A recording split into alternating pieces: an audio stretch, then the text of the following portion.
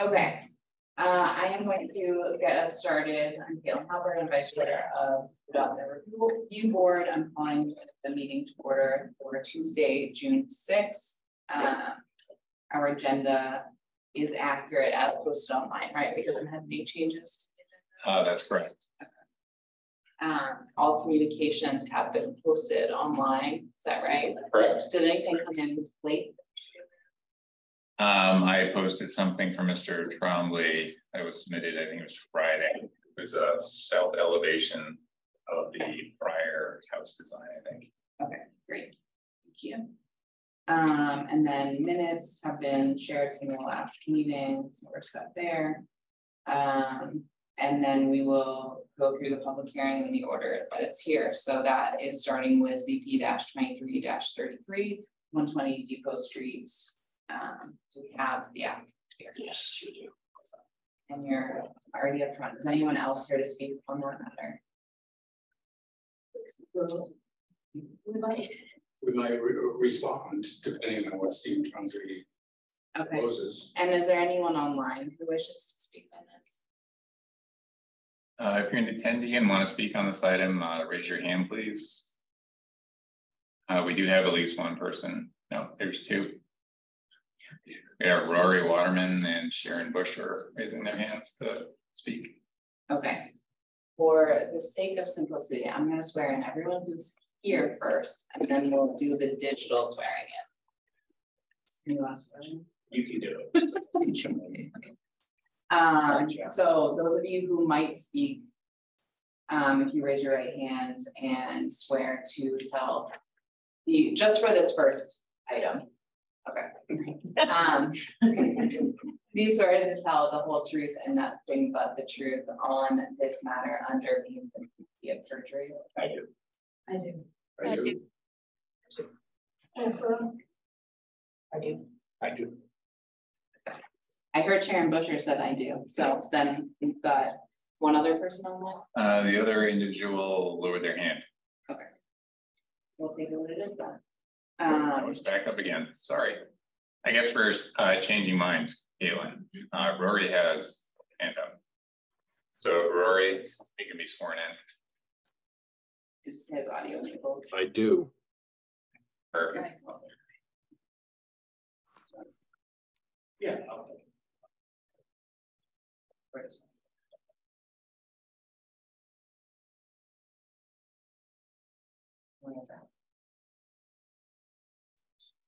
So just point of clarification, this is a variance request. There's no development included.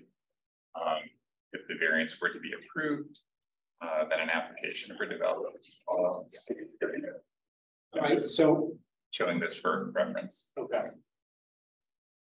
So we have the applicant. That would be you. And we don't have microphone or a camera today, which is okay, but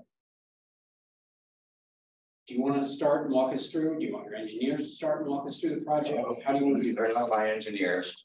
Okay. I'm me. This is my son, Evan. Okay. He's here for moral support and to learn a little about what's going on. So, Okay. Why don't you then walk us through the application and the all right. project and Sure. propose. All right, I will do that. Thank you. So this property has obviously been something of interest for a number of folks over the years, including me. And finally, at the point where I was able to consider it, it was came back up on the market. So I'm just trying to give you a little background so you don't think I'm wandering too far off here from the point in the beginning. But so I signed a contract with contingencies. One of those being that I could verify that I would be able to do the type of project that we needed for it's a house for my wife and I and our sons for our retirement and a place for him to live. So once I had signed that contract, I met with Scott and folks at Public Works and electric department and excavators, blah, blah, blah, to make sure that there was a viable, feasible path to us being able to complete what we wanted to do. Scott was one of the first that I met with at the time when we met. It was the 21st of June, 2021. I met with Scott. It wasn't him specifically. I came in to find out what was required to do it, but he happened to make himself available to chat with me. So I showed him the preliminary sketches, which if anyone's interested, I do have those here, but mostly I was just looking to find out if my vision would be something that was likely to be suitable and pass muster with you folks. And at the time, Scott indicated that it was suitable for the site. Was pretty much his, you know, he wasn't committing to anything, but he did say that the drawing that I presented did more or less conform to what might be acceptable on that site. So once that and we redid a variance for the setback off from Depot Street because the overriding setback rules wouldn't have allowed development on the site. So we got that into place as well before I committed to buying the property. Okay. So once that was all in place, I closed on the property and we moved forward with the process of coming up with better plans and putting a plan in place to get it through design review board. Now, I did not push the process terribly quickly because I wasn't planning on doing anything until the next spring anyway.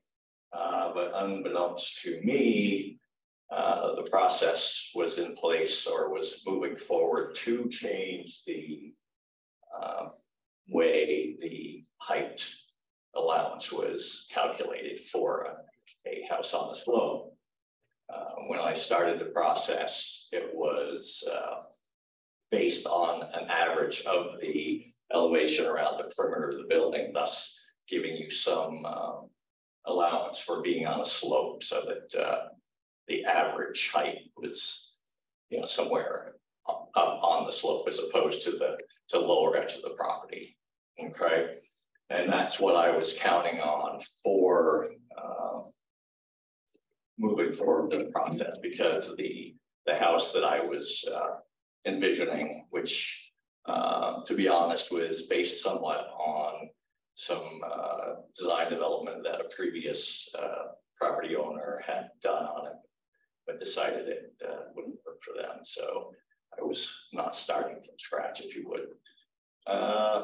So I was assigned a young man to be my guide through the process here.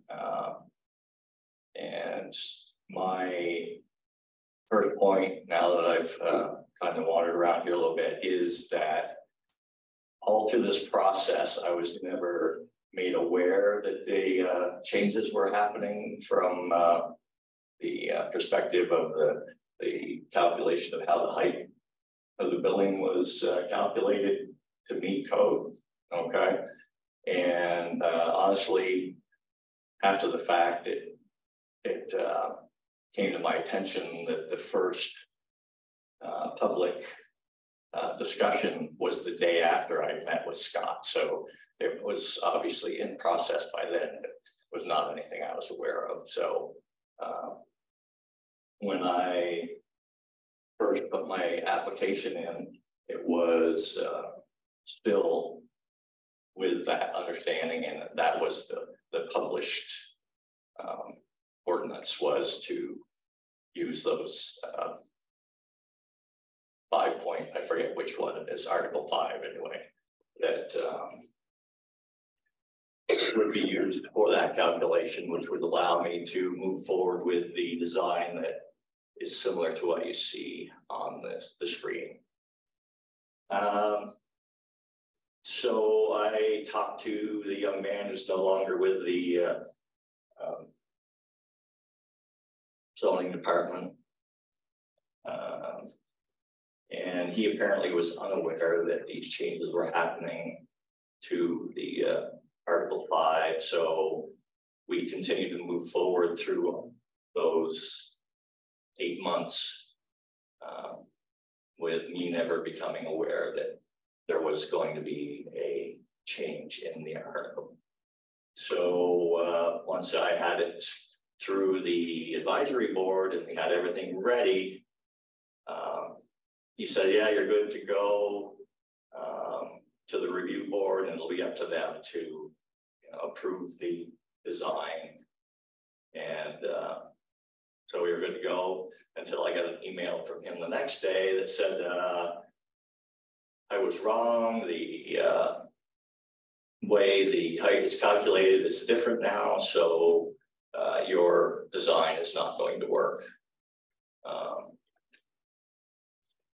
So at that point, I asked him what my options were, and I asked him if I could see you folks about grandfathering me into what was in place when I started the process. And he said, no, that was not something that was really likely to pass. And really, I either had to meet the new Article 5 or put the original design in front of you folks and hope that you would take that into consideration, that this had happened during that process.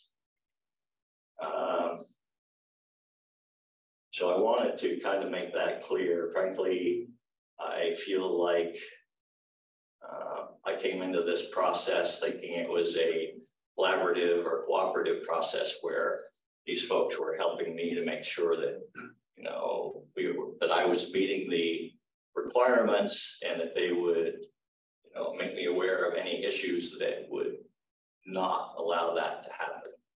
And the fact that there obviously had to be an awareness, since they're the folks that wrote up and presented the changes to the board, whichever one it is that controls the changing the articles. They would not have brought that to my attention.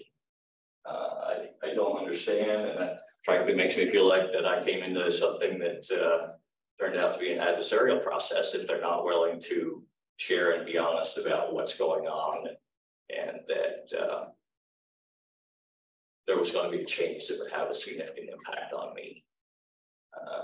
And obviously I didn't feel that that was right, that there wasn't much I could do about it.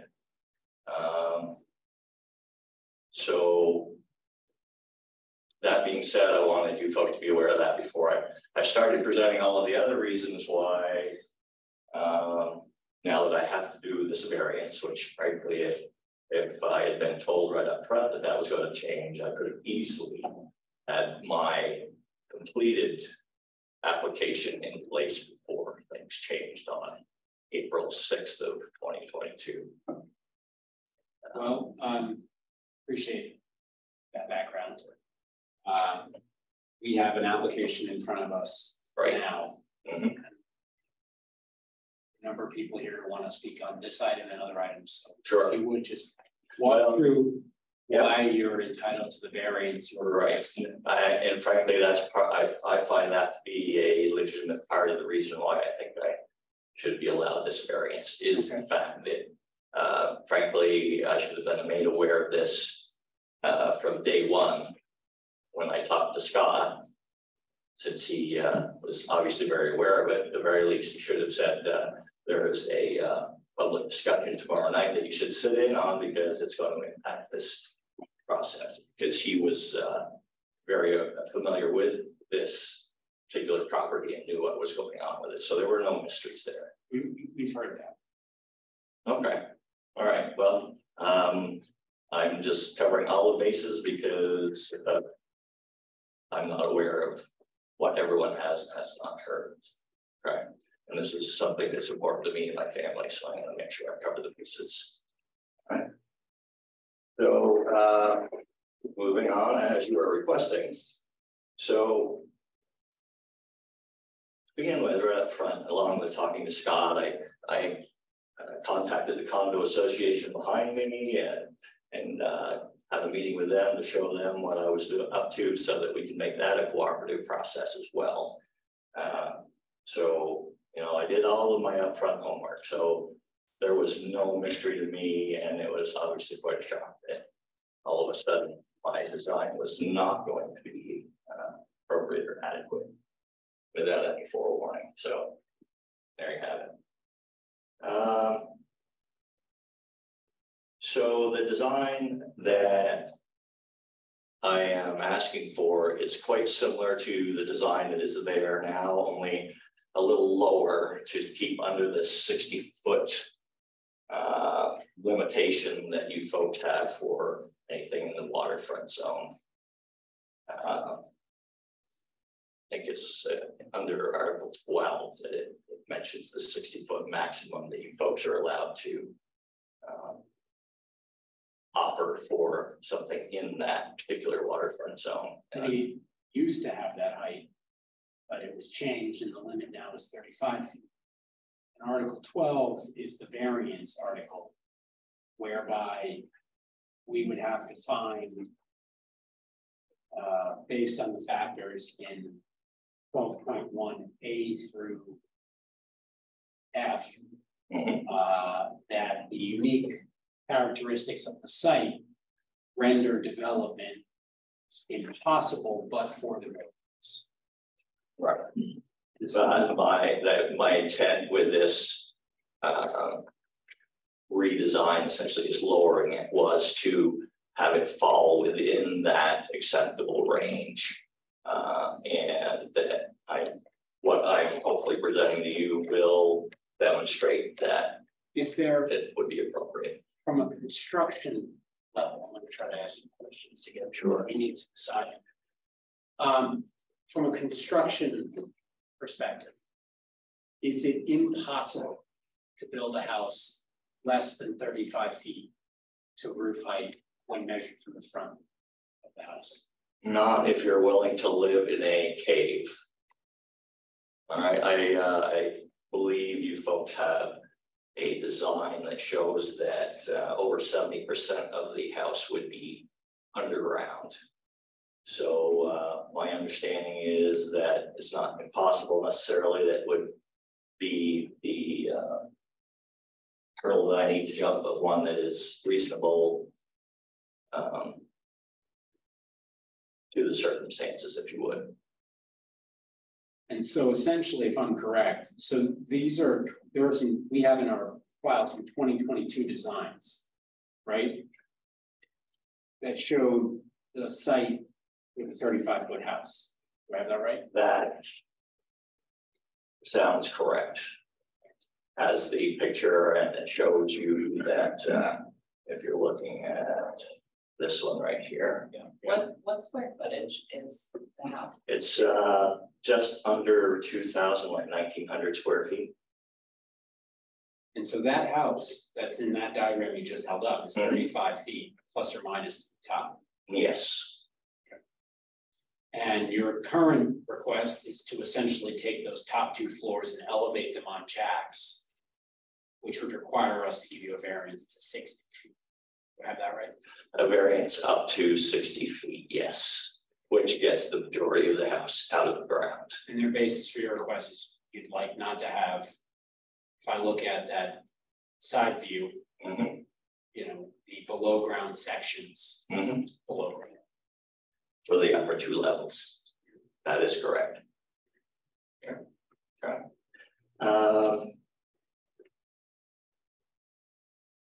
So the design that I'm looking for is basically starting with the same current, concept and parameters that I was looking at for the original house. Okay.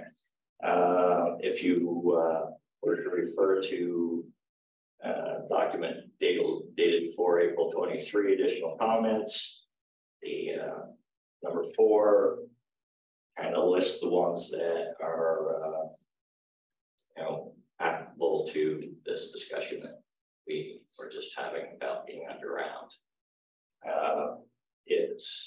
The house is sized to hopefully make it, it's only a 2-bedroom house, but our younger son, who is has challenges, I guess is the most kind way to put it. So he's going to be living with us for the foreseeable future. We need to have a house that will accommodate a 20-something along with his mother and I. So that is why we are looking to have at least a certain size with 2 bedrooms and space for us to function as adults in our own space. Obviously, I'm not sure that any of the folks here would be excited about living an underground house. Some folks are. That's not one that's good enough for us. But one of the challenges that is also a downside for being around like that is that it brings all of the living space down to where it is accessible to all of the other folks that tend to be around in that area, which I'm sure everyone's familiar with, all of the folks that live there. Frankly, if we were to have to build this lower house, I wouldn't be able to get my wife to live there because she has concerns about the nature of what we do in that area. I think we understand the presentation. I want to see if the board has any questions for you. I'm not finished. Okay.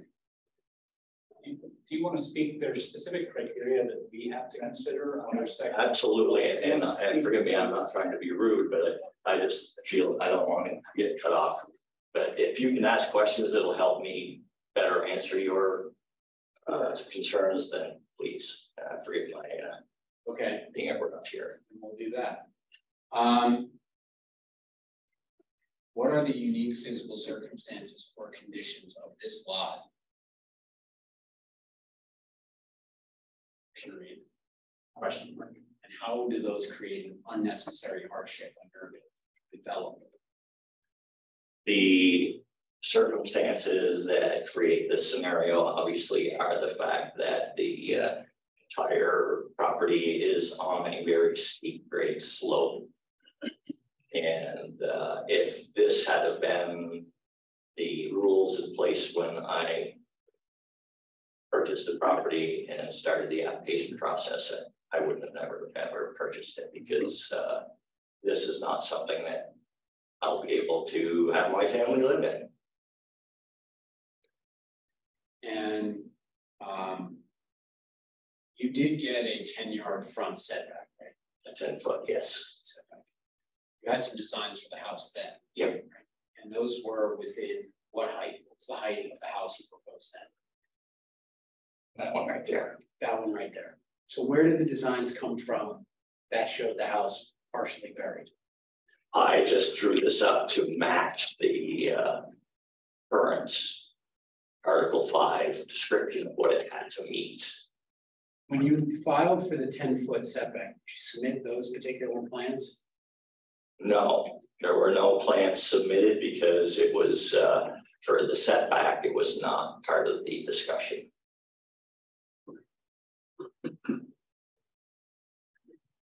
So prior to the zoning change, there was not a complete application for this project. It was not complete. That is correct.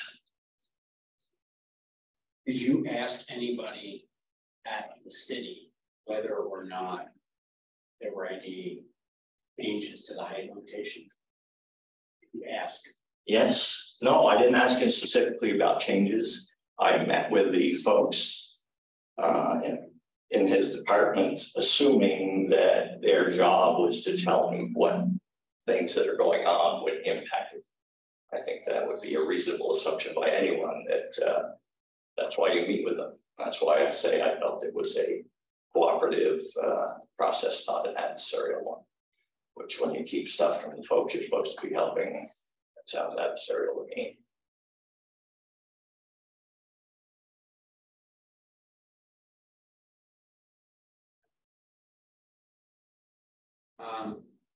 Do you know the heights of other buildings in the area? The one that I compare it to, which kind of, which did more or less push me toward this, is the condo building that's not quite directly across the street from me. That was a large tube structure. I have pictures here if anyone would care to see them, but they It's on the corner. Yeah. right at the top of the depot. Do you know how high that is from the front of that building is? What's that, Lakeview Terrace? That building is on Space Mountain Park. Right, the parking lot. Bottom end of Lakeview Terrace. Do you know what it is when it's measured from the front of the building? I do not. Right, Scott, isn't the issue here that the front of this building is Depot Street? So the apartment building being referred to fronts on technically North Avenue. Right. So it's measured, and it's within 10 feet, right? So it's measured just from front. It's 45 feet, right? It's a 35-foot limit. They got 10 extra feet for the inclusionary. This is sort of in the reverse, right? Rather than having the slope go away, the slope goes up.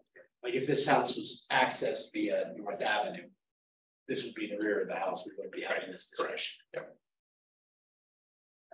Because the lot doesn't have access from North Avenue. This is the front of the house, and we have to have this discussion. Right.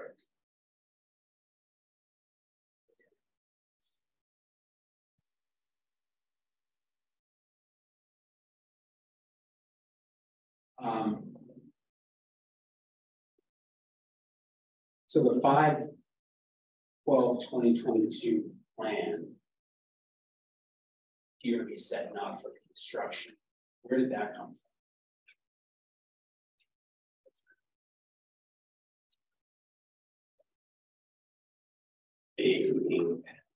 I'm looking to see which one you're referring to here. Oh, so this guy right here. It was the original plan. That was just developed based on the original Article 5 requirements.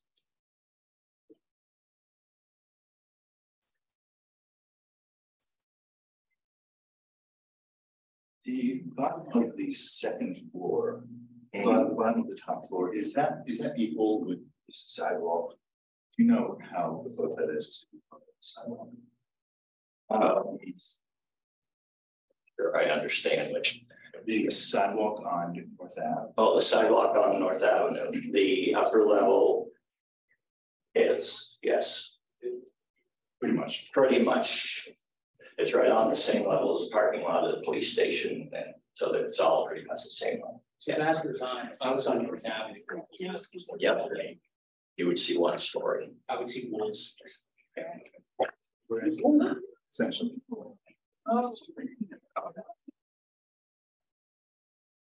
See it like that response. All right, there's our comic relief. Yeah. Sorry, we want to make that up. I can see it being my favorite.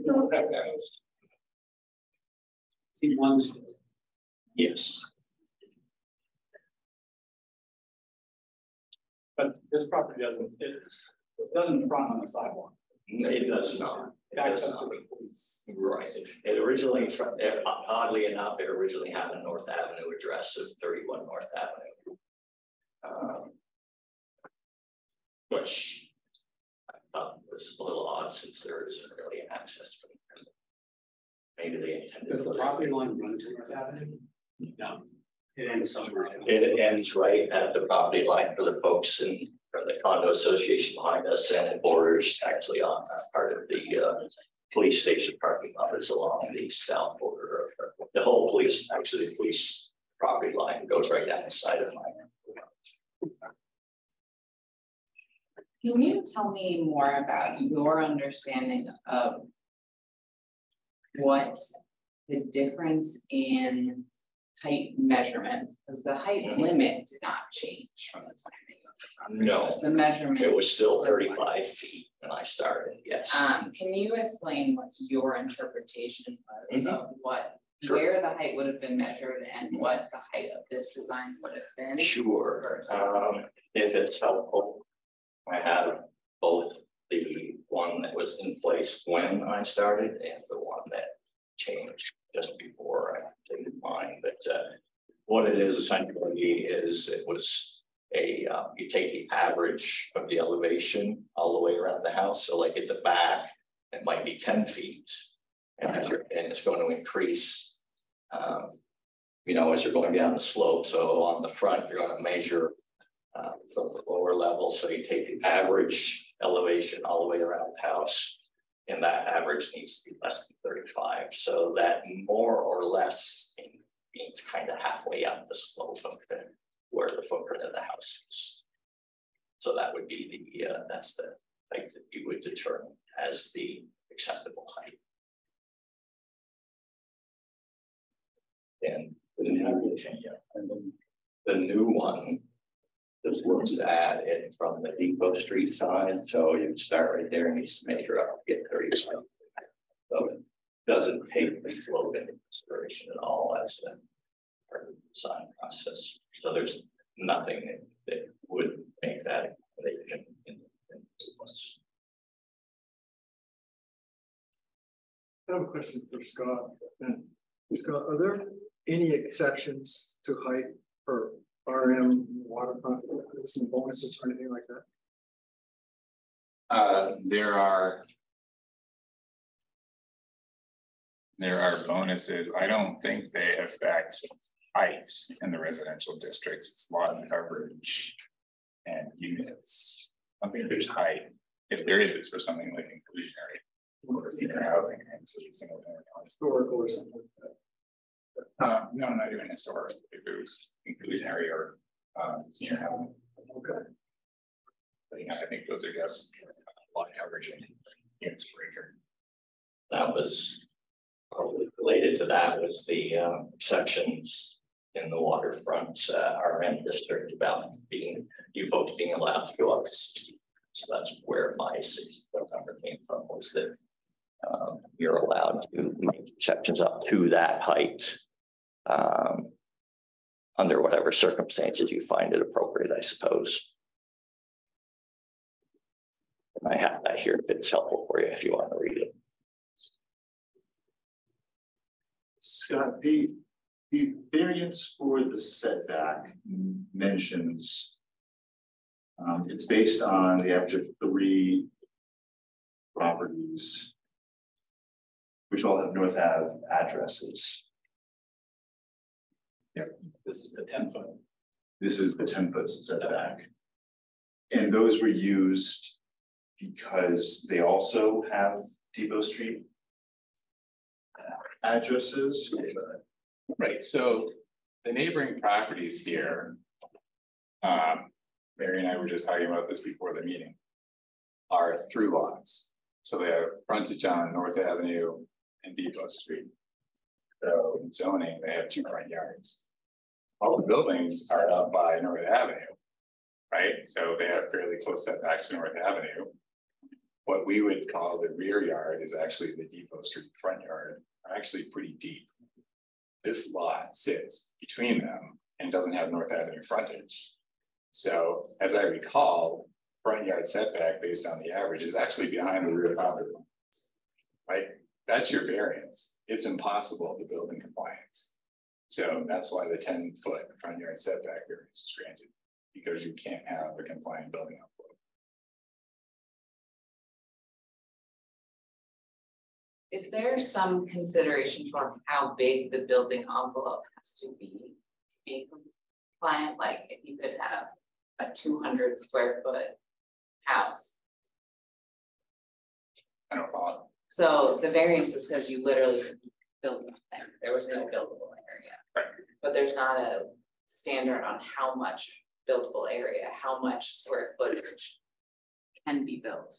That's not. Yeah, correct. I mean, there's this sort of squishy language about the minimum variance possible. 10 feet seemed to be reasonable. It could have been 15 feet, it could have been 5 minutes.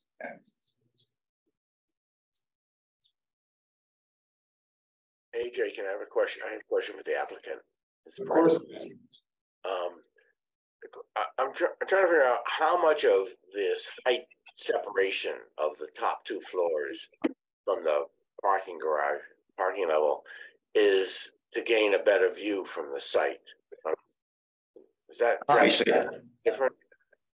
Yeah, obviously that is a consideration anytime you're in a scenario where you're on the waterfront and looking over the lake. But what more or less controlled that was getting the upper level to have access to the back of the lot, which is level, and also to North Avenue, of course, and to get it out of the ground, because the original design, the intent was to minimize the amount that we would be disturbing that whole slope. And with that design, there was the southeast corner of the middle level. We actually would have to do a little bit of excavating to get that clearance there, but the whole intent was to get it up to where the upper level had access. Obviously, we were trying to maximize the any view, if you would, as well. It's just common sense part of the design, but the intent was to get it up out of the ground and get it so we had access to North Avenue without having to go up whatever set of stairs or whatever might be involved, and keep it out of the ground. So this elevation right here of the top level is basically set to line up with the flatter area at the top of the property. Is that what you're saying? That is correct. And then the overall height on this thing measured from the way they're measuring now at the garage door up to the top, what is that? It was like 62 feet. So I had to, to meet the target that I was putting in place, which was to meet the exception, was just a little bit shorter. So I would be a little below the upper level.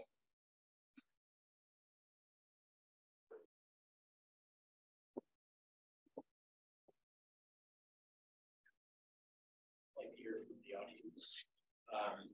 Any other questions for the applicant for the board?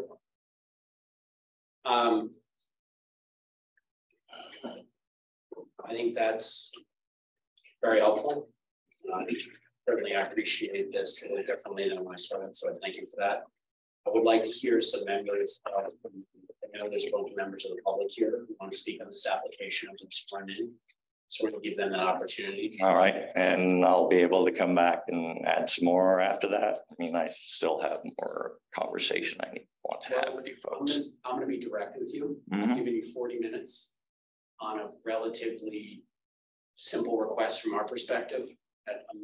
And I'll give you an opportunity to respond to the neighbors, but I hold them to be pithy. We understand the issues, and we've given 40 minutes is substantial. And so I'll give you an opportunity to respond to them. But we have all of your materials. We've read them. It's a diligent board that does that. And I do want to keep this moving. We have other items on our agenda. So I'm going to give the neighbors a chance to speak, and I'm going to give you an opportunity to address what they say. But I will make everyone be terse about this. Okay. Just to quantify the last part that I was intending to address with you is to go through my variance responses as compared to the ones that were generated by Scott that came up with the adverse findings. So that's the one area that I think is pertinent that hasn't really been totally addressed. We've read both Scott and your filing, so I guess I'd say unless there's something you want to add to something. No, just wanted to make sure we were covering all the bases, because it may not be a big deal for you, but it is for me. So I just want to make sure that we aren't overlooking anything. We understand that everybody who sits in that chair, this is the most important thing that they currently have on their plate. Sure. We respect that. We respect that the neighbors care. Thank you. We respect that this is important to you, both financially and personally. Our job is to get it right. And I appreciate that. So with that, I know we have a number of neighbors. We'll ask, Pete, what the person in front of you just said. If you agree, say I agree. We appreciate that. So I'll leave it to you. Who wants to start? Thank you. My name's Susan Eichenstadt. I live at 33 North Ave. Susan, you want to come up and sit? Sure. You want to sit here? And sure. I'm getting out of your way, so. I'll just be very brief. I live at 33 North Ave, which is Can you just orient us? Where is that in relation to this? It's on the flat side, which would be Ms. Trombley's backyard, is what we consider our backyard, which isn't. Okay. Okay, and we're in North Ave. I'm on number 5, which is the second floor southernmost apartment. I live with my husband. It's a very unique property, as stated.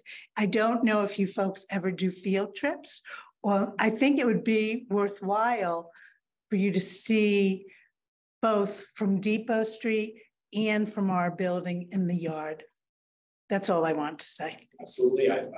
I've run by it many times and know the view well. And so it's a spectacular view. There's no doubt about it. Depot site a lot. I remember when this came up before us multiple times that we've seen on this. I think we're all familiar. Okay, great. Thank you. Thanks.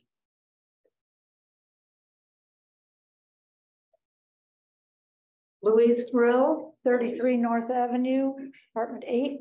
What about solar panels? It's really a question for you. Are you going to put solar panels on the roof or behind it?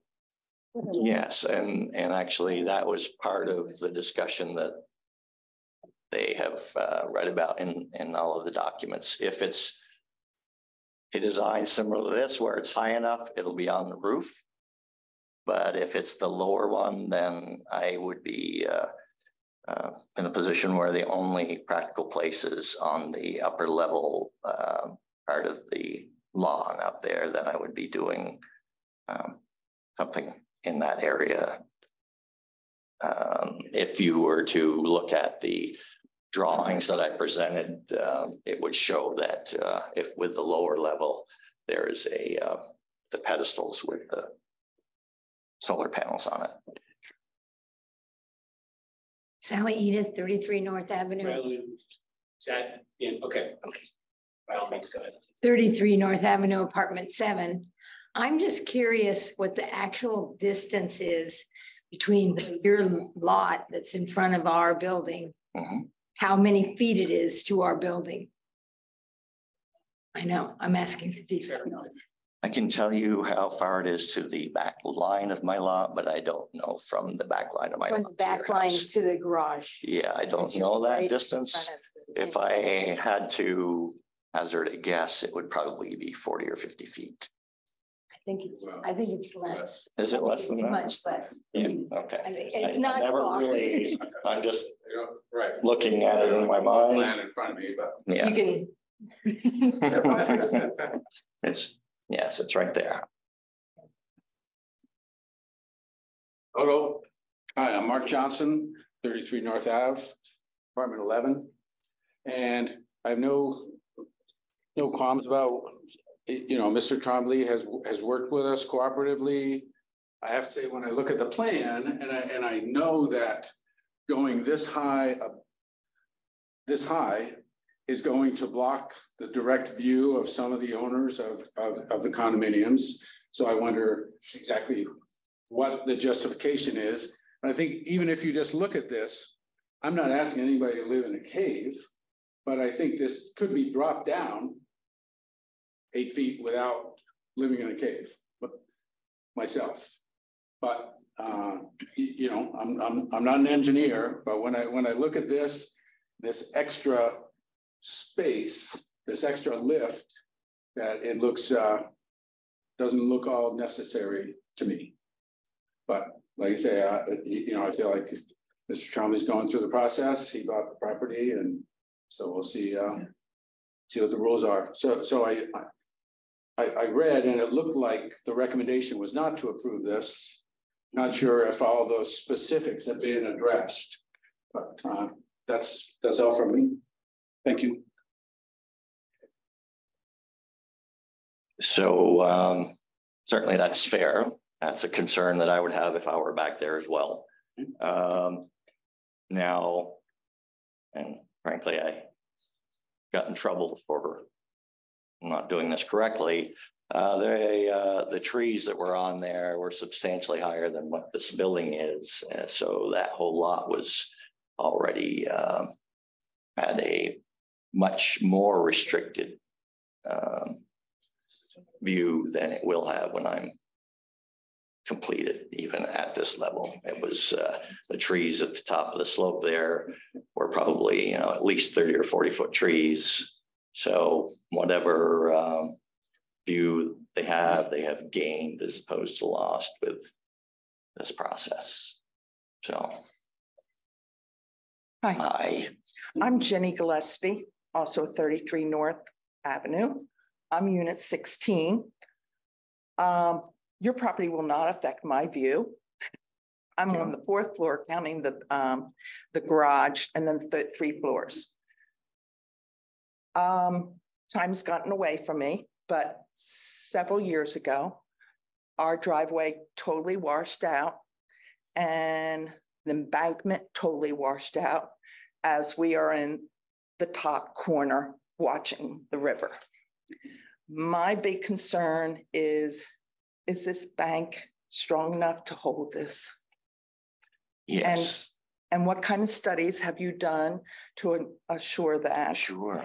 And we watched the other apartments being built in the embankment, which was engineering defined. I mean, I couldn't believe how they did it, but that bank is pretty fragile after watching it get washed away. Oh, I would imagine it is. Now, 2 things, of course. First off, this bank is, for the most part, been there for a century or more. But to answer your question about how I know that it will be okay, is we did get a soil engineering firm in, and I'm surprised you didn't notice them out there, but we did, but I never saw results from the firms. No, they haven't been posted or uploaded anywhere. It was, but they did the full soil sample process, and I've got the engineering report, which I'm quite happy to share with you if you like, but it proves that it can hold this. Oh, yes. Yeah. Couldn't hold that rainstorm. Well, granted, that was that rainstorm and that were, so the runoff of the water and everything, I mean, it was very dramatic for everyone. Mark showed me the videos. Being there that night and the river. Sure, so. It was. Remind everyone that this is not irrelevant to it doesn't include any development in this specific application. It's just the variance. Okay. And so with the development application, there would be additional details along those lines that would address my concern. Yes. Okay. Thank you. If the variance is correct. Yeah. I mean, something's going to happen there one way or another.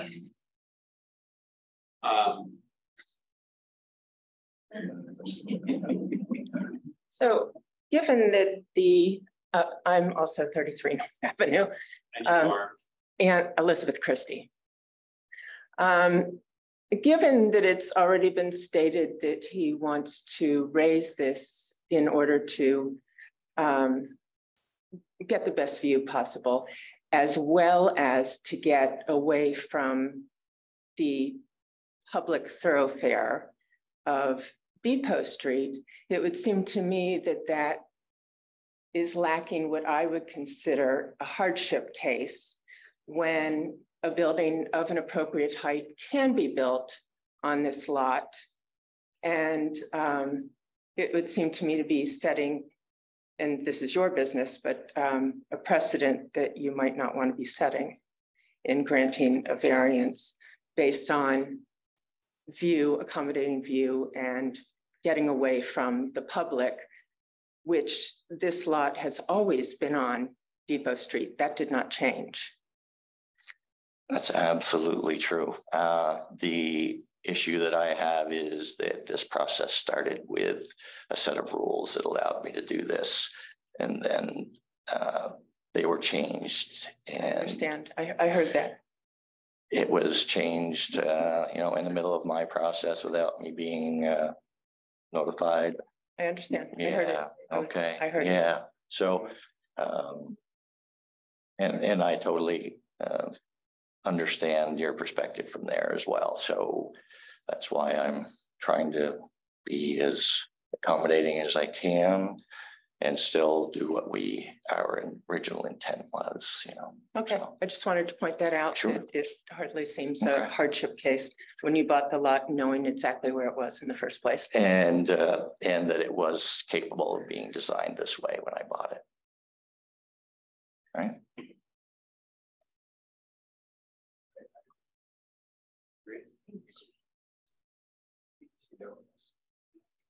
You all on the same team? I'm a different team. It's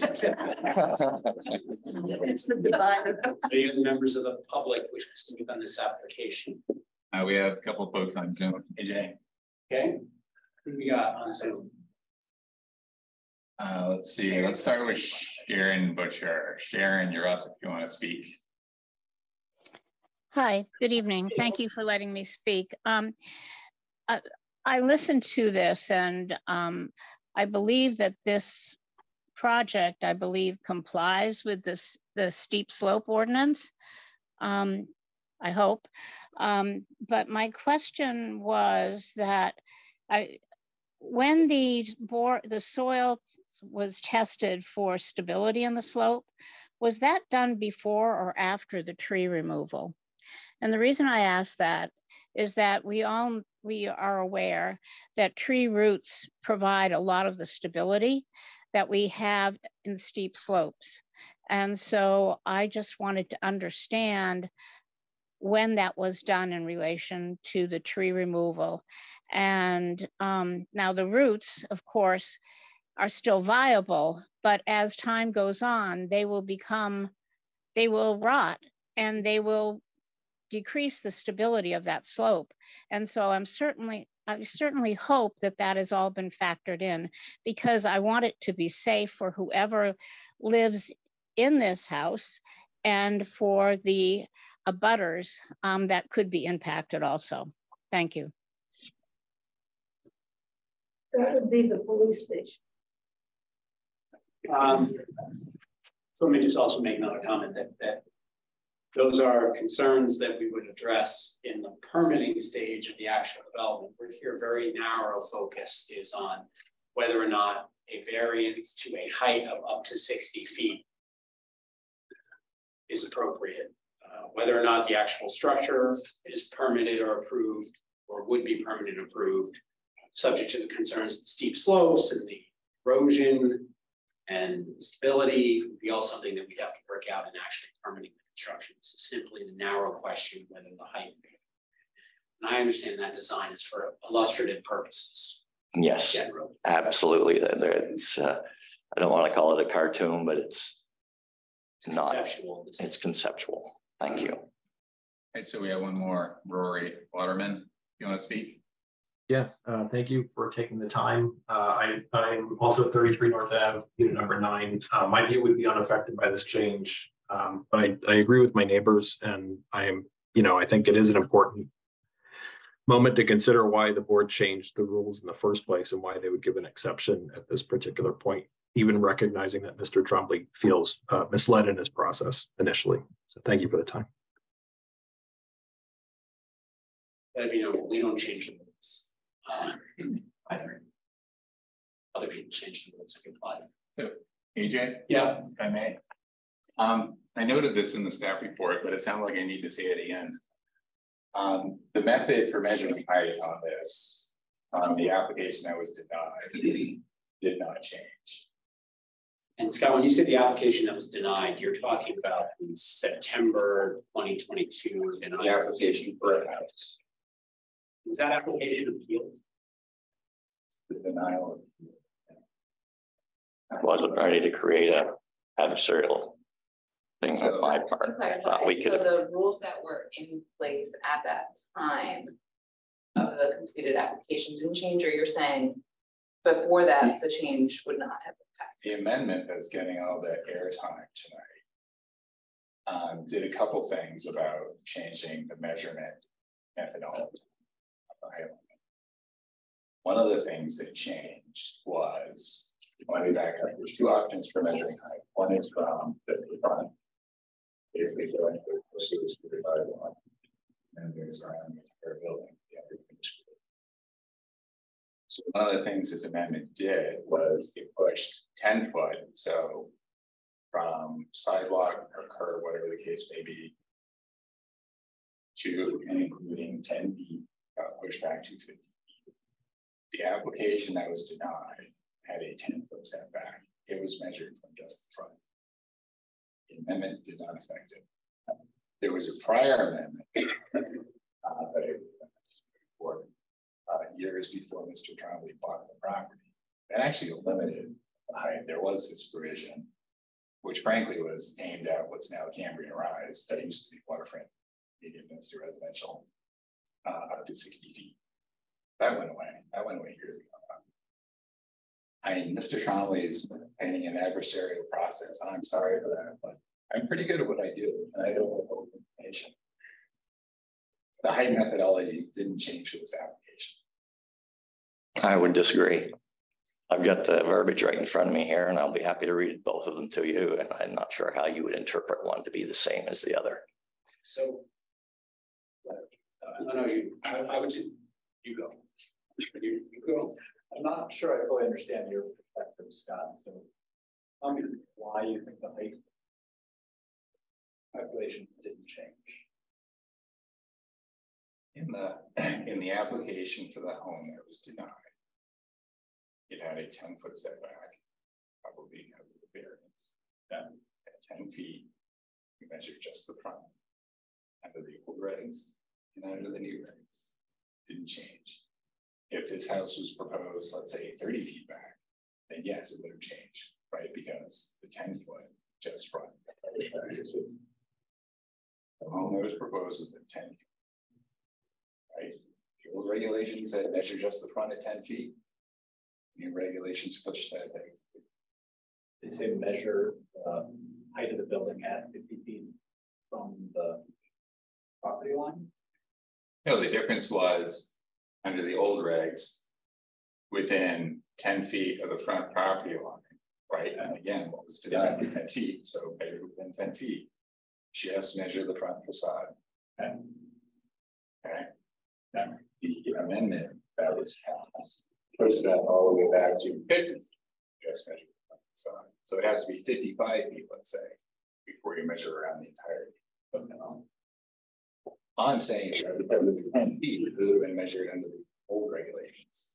Let's say just the front end. Right. The only thing that changed was this one years before they got rid of the system. And what was the basis for the denial of the earlier application? I don't remember. It was the height. It was something to do with height. That was the only issue, was the height. So you're saying that the fact that it nowhere mentioned the 50-foot horizontal distance in the Article 5 that was existing when I started this process, then it does now that that's not a change.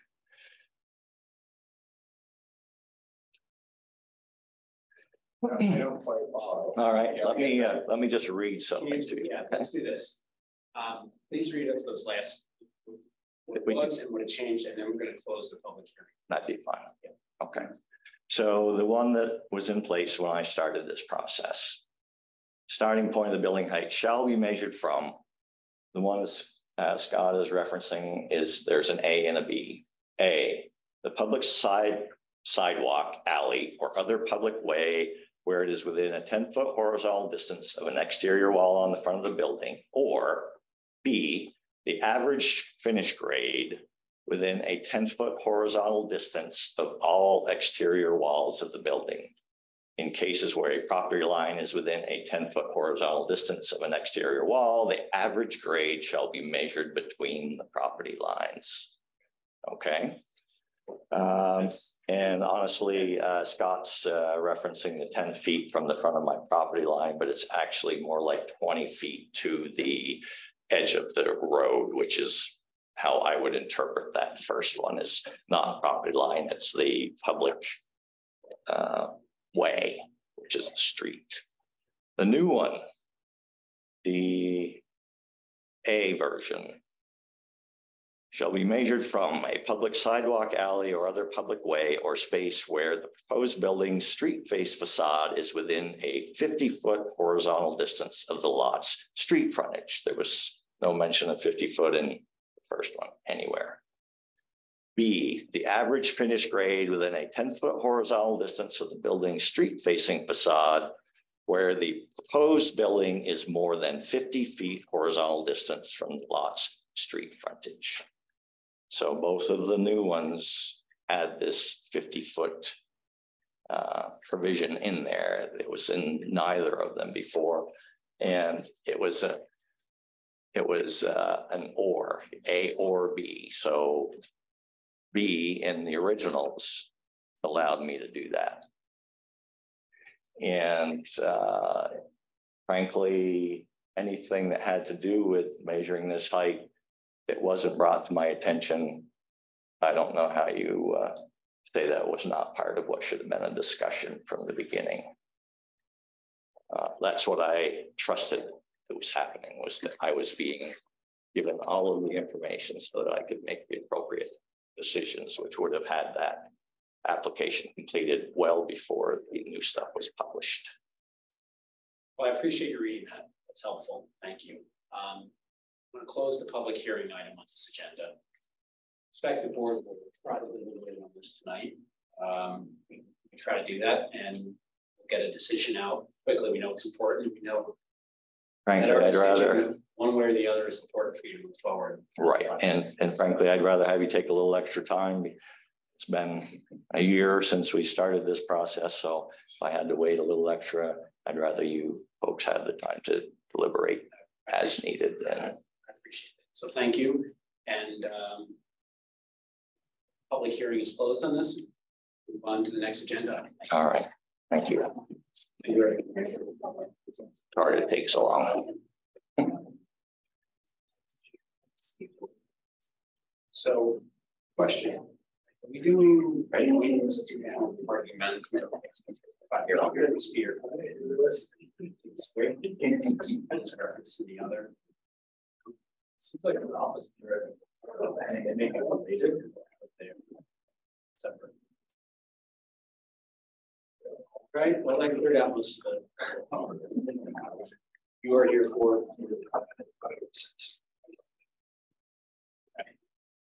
You're not. You're for. City Place. That's not next. Oh, I thought it was. It is. Yeah. Yeah. 75 Cherry Street is next. Yes. Okay. I thought I was reading the agenda correctly. I pulled it off the web just today, just to make sure. Okay. This is just for the public. Our law firm represented a prior owner of this property. We have no involvement or ownership at this time. And I don't think our firm's prior involvement would influence how I consider this. And I consider myself an objective decision maker and would like to no issue. And my firm was previously involved with the prior landowner. Yeah, on behalf of the city. And I do know Mr. Farrington from around the way, but I have made objective decisions on this and have no concerns my ability to make an objective decision here.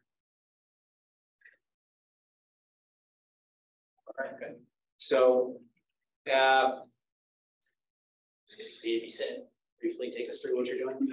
Yeah, if I can share screen, it might be actually a little quicker because I can control where we go and I don't want to go through every, I think we can go through this pretty quickly. Let's see if I just gonna stretch this out and get the button back. Preamble, just Yeah. review is very limited here. And the reason it's before was because changes are within the discretionary height. That helps, thank you. Okay. It's pretty short. And it's limited because of the district it's in. And it's limiting because of the district. Most of it is checklist reviews. So, got it. So you don't wander off the path. We won't. So Jesse. Wander. I won't wander either. No, nobody wants to wander. Turn your volume up, mute your microphone. Yep. I don't have the ability to do that yet, but as soon as you let me in, I will do that. Will be echo.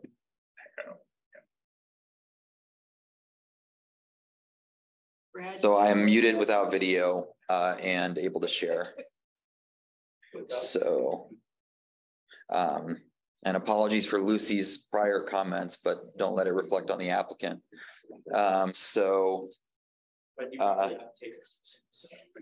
Yeah, I did not intend to bring her here, but a previous meeting ran late. There we go. So very briefly, the project is basically changing the use of what was formerly a mechanical penthouse at the top of the building.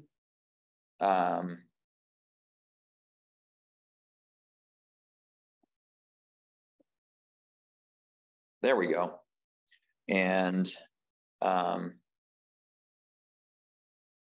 just have to be more patient, that's all. As you know, it's under construction. What you're seeing here is a before and after. This was the original application. Level 9 was a restaurant. Level 10 was a mechanical penthouse. We switched to an all electric mechanical system where most of the mechanical needs for the residential units is contained within the residence itself. So there is no need for a mechanical penthouse. As people are probably well aware, restaurants are closing because they can't get staff, not an attractive space to lease.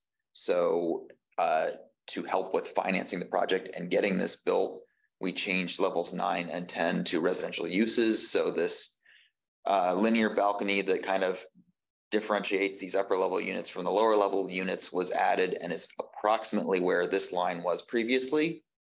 And so it's basically one extra level of the primary mass of the building. And then there's a step back, and at the area where we previously had the mechanical penthouse, those are upper levels of 2-story condos. So it is basically a change of use, and the height change is there's a good comparison further into this presentation. But this is basically summarizing what's going on. So the actual height of the building, if I move this little window off the screen, is lower than it was previously. Yeah. This is my computer that's not letting me move this, but okay, we have. Yep. So really that's what we're here for, is this added height and the change of a mechanical penthouse to an occupied level. May I correct? The height, the total height is less. Correct. The zoning height is taller. Less. The measurement height is different because now we're measuring to occupied floor, not mechanical. Not mechanical. Yeah. If I'm looking at it, it'll actually technically be lower than 4 feet. 4 feet lower. 50 feet lower than the 2017. But who's counting? I've done a lot of these reports. Is the visual, can you go back to the visual presentation? Is it just that it looks higher because there's no longer a step back in those last two? There was a step back that was essentially 2 floors high. There's now a step back that's 1 floor high. There were basically 2 step backs. There was a step back in front of the restaurant, and there was a step back to the mechanical penthouse. We needed to do the step back for the mechanical penthouse to count as a mechanical penthouse and not be subject to the height rules. Okay. Mary, doesn't the form-based code require some of those setbacks? The setbacks, yes, are required, and they are in the right optional places. I shouldn't say optional, there's a range where they are required. And it does meet those. Thank you.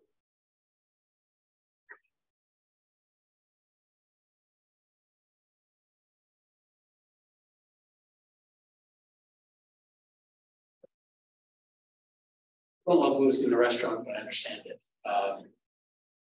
Any other questions from the board? Any members of the audience here to speak on this one? Anything else you want to? Nope. Right. AJ, we do have someone on Zoom. Sorry to speak. Sharon Busher has her hand up. If anyone else on Zoom wants to speak to this item, raise your hand. Sharon, you can speak. Hi, and I understand the parameters of this. I just wanted to speak to the fact that I feel that I understand the need for, well, what motivated the change in use. I feel that a high-end restaurant on top of a building that has a wonderful view is very different beast than some of the restaurants that are street level. So I think that's maybe going to be a misstep. And I'm not sure why the observation, the public observation component was eliminated. First of all, in Moran, there was going to be that opportunity with the ice wall, and there was going to be an observation area, public, open to the public. And then in this structure, there was going to be public space. And I know that that's an amenity, and I realize it's being swapped for an essential, which is restrooms at the street level, which are certainly needed. But I feel that there's a big loss to the public. And I'm mentioning this at the DRB because I feel someone should be watchdogging all of this. And I'm disappointed. I'm terribly disappointed in how some of that space wasn't retained for public access. And I needed to state that. Thank you. Can I say something? Yes. Hey Sharon, this is Dave Farrington. We still do have the public assembly space inside the south building. There's a bunch of meeting rooms there, really flexible rooms with catering kitchens and all that stuff. We're just getting a lot of heat from insurance review people about having just a public observation space, and it was going to cause us to have to almost cage it in so somebody couldn't, try to fly. And we'd be back here again looking for some sort of change, and they probably wouldn't like what we'd have to do to create public space up on the roof. I understand. Thank you. As far as the restaurant goes, we're looking at probably close to $5 million in expenses. And after talking to about 30 different restaurant people who, they'd say, how much do you have to charge for that space? And it's 2 or 3 times what they're paying now for rents down at street level.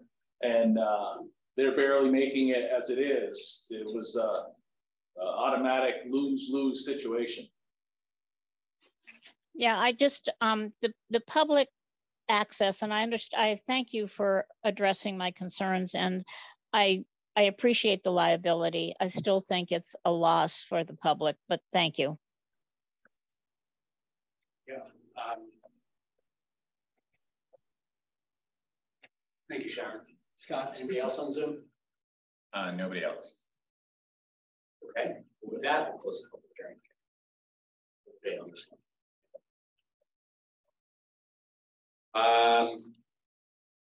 Moving right along. Thank you. Thanks.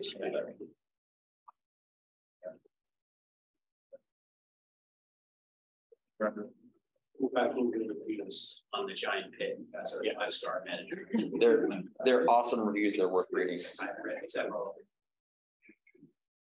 Historic landmark spot. Yeah. So the next item on the agenda is the joint institutional parking management plan. They are online. We have joint institutional parking management plan folks online. We do. Sandy, does anyone need to be panelists to share screen, or are you guys okay as is? Yes, if we could get access to share our presentation. Karen Sentoff from VHB. So Karen should be made panelist. Okay. Yes. Thanks. And Josh Katz is on the phone. Yeah. Does Josh need to display too or no? No.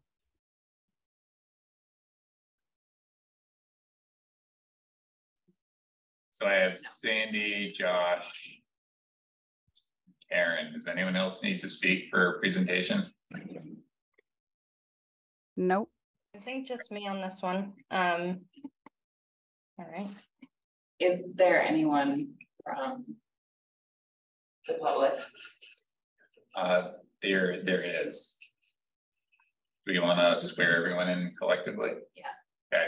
So if you want to speak to this item, raise your hand, please, and I'll enable you to speak for swearing in. Awesome. If you are testifying on this item, please raise your right hand and swear to tell the whole truth and nothing but the truth under the pain and penalty of perjury. Do you all agree? I do. I do. I have to make a disclosure. Yes. So, You're being sworn in as well. our firm occasionally represents UVM and UVMMC items related to land use and permitting parking issues. I don't think that work is very occasional rather than from ruling objectively on this request, but disclose it and see if there are any concerns or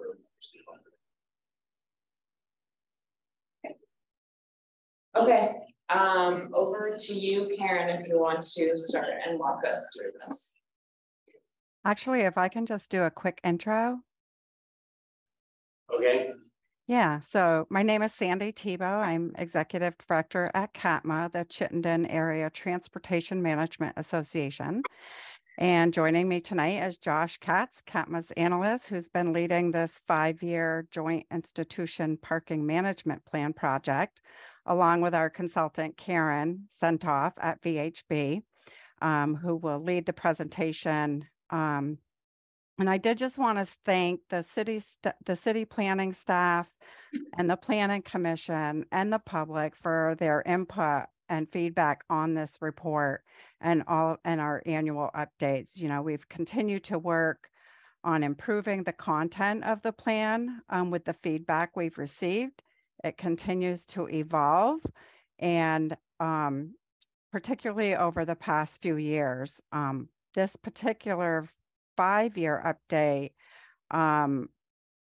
is reflective of the city's amendment to Article 8, eliminating the minimum parking requirements, which both Scott and the Planning Commission described in their memos.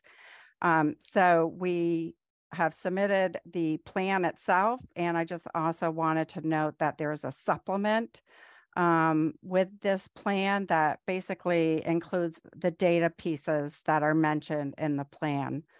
So just want to thank everyone for their questions, their input and comments to continue to improve this document to serve the best purpose that it is supposed to do. So with that, I will turn it over to Karen. Thank you. Thank you, everyone. And I'm just going to take a moment, hopefully, to share the correct screen here. Hopefully you all are now seeing a set of presentation slides, and I'm going to try to get your faces back here on my other screen so I can actually see what's happening in the room. All right. Really appreciate your time this evening. Here to talk about the 2023 to 2028 Joint Institutional Parking Management Plan. And as Sandy said, you know, this has been in development, certainly under our purview here, with a lot of support and guidance from a multitude of folks, but you know, has been an evolving plan over the course of its existence, and so can appreciate coming into this process and sort of building on the shoulders of many others in jumping into this. So really the process that we're in today, we're here in this sort of third box that you see on the screen, where we're presenting to the Development Review Board and have gone through, 2 rounds of talking with the Planning Commission on this and discussing the details. And you all have seen the recommendations from the Planning Commission regarding both the plan and its supplement. And we really wanted to highlight this evening some of those key discussion points, places where maybe there was some additional detail that we would provide and hopefully have a discussion around that this evening to clarify a few of those points. With the development of this, we aimed, as Sandy said, both to be responsive to the changes in ordinance, so sort of a shifting and evolving beast here, and also, address the DRB approval of the 2020 to 2022 JIP. So that was a 2-year JIP. Really, in those findings from 2022, it indicates the intent of this to be a 5-year plan and have a 5-year approval timeline. That's also consistent with the recommendations that you see in the memo from the Planning Commission and with the ordinance, the Article 8 ordinance. So a few key areas of discussion that were highlighted in that memo that we wanted to bring forward and speak to this evening as we present some of the high level information coming out of the plan here. The peak parking demand margin of error, want to address that piece of this and how we both are looking at it in this plan and in this iteration, but also how we're planning to step forward and hopefully mitigate any issues around that in plan updates, annual updates and future plan updates. The future parking projected deficit for Champlain College in particular, speaking to that, and I think that is closely related to the peak parking demand calculations that we want to speak to this evening. And then the TDM strategy efficacy, really speaking to how effective are these TDM strategies that are being put into place by the institutions. I think we have a lot of opportunity in terms of, with the TDM planning effort at the city level and all of the efforts sort of at the institutional level and collaboratively across the institutions. I think we have a lot of opportunity to gain better understanding around the effectiveness of these strategies. And so we'll highlight a few of the things we can point to today, but also sort of our plans in stepping forward and addressing that into the future. And then event parking management, certainly the key concern around UVM and their events and the way they're managing parking around those events. So we'll address that piece with some more detail here. So we took 2 methods to calculate the current demand, and really we're viewing this as sort of the opportunity to provide 2 bookends of what we believe to be happening at sort of those peak parking times on each individual campus and sort of across the footprint of the institutions. So one of the methods that we have implemented here and started back in 2019 is the approach in which we're actually doing standardized lot counts across the institutions, across their parking capacity. And so each institution is conducting those quarterly counts. They do the same dates and same targeted peak times. And that way it's sort of consistent across every institution. And that data really is informing our utilization trends and gives us sort of that ground truth number to go by in terms of what's happening in the current conditions. And will continue to occur on a quarterly basis and inform those annual updates to the plan. The other method was to lean on the survey that CATMA conducts every fall with their membership. And so in this case, for this plan process, we leaned on the survey that was conducted in October of 2022. And we have weighted that survey data to represent the populations across each of those institutions. And one of the key things that I highlight here with the stars you see on the screen there are around both the solicitation and responses from UVM in particular. And that's really what's feeding into those larger margins of error than we've had in previous iterations of the Joint Institutional Parking Management Plan, that we had changed the approach in soliciting responses from UVM based on some changes to their sort of approach for survey methods on campus.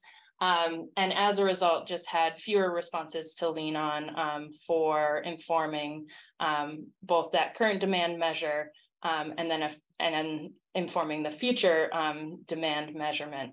And with that, you know, we have implemented this new approach of also conducting those lot counts and having that information to feed into this. So although we're sort of limited in the response that we got from the survey method this time around, you know, there is that other data to lean on, that other bookend to lean on in terms of understanding what's happening, in particular on the UVM campus this go round. The other thing to note here is that CATMA has been working in close partnership with UVM to figure out, you know, what is the next step, what is an improved approach for the annual survey that they produce, but also sort of stepping forward and making sure that those survey methods are in place and we're not running up against this sort of larger margin of error than we're accustomed to seeing for this process. So Karen, I don't want to move you ahead, but you know, the DRB has seen a number of these over the course of time. Yep. And I wanted to try to focus our conversation on a few of the issues raised. Sure. And you've seen the staff report, right? Indeed. So one of the things that concerns me is the imbalance projected in Champlain College between peak demand and spaces available. How does the Joint Institutional Parking Management Plan address reducing demand?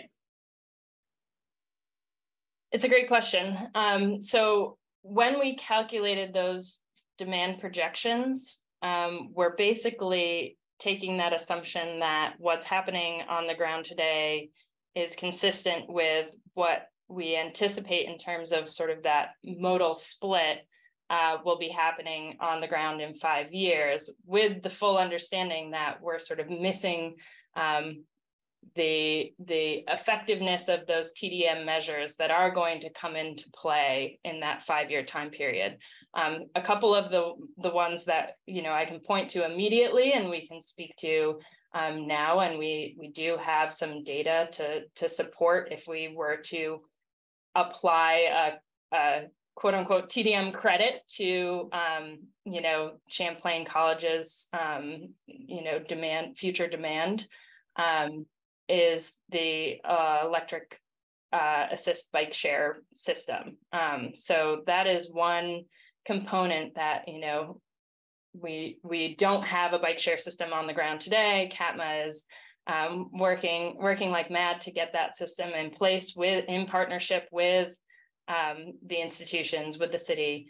And, you know, that is an opportunity to reduce demand for parking on campus by enabling a system like that. And so I think there are some examples of how we can implement those, you know, other TDM strategies, but we have not in this case, with the data that we've presented, taken any credit for those TDM strategies that will continue to be effective and, you know, above and beyond what they're able to do in terms of mode split today.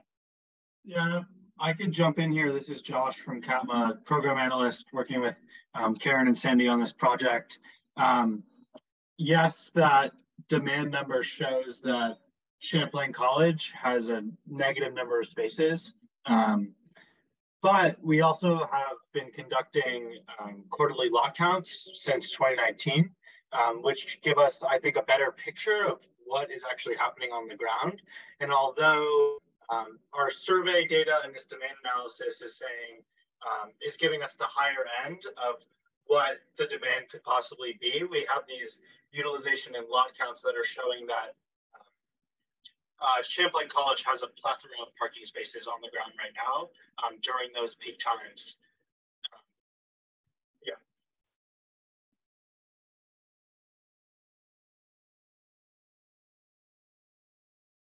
Right.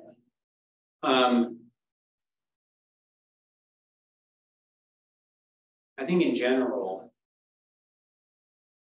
one of the goals of these parking management plans should be to reduce the need for parking through transportation demand management programs, as opposed to make sure we have enough spaces to accommodate continued car usage at the same level it's being used today. Right?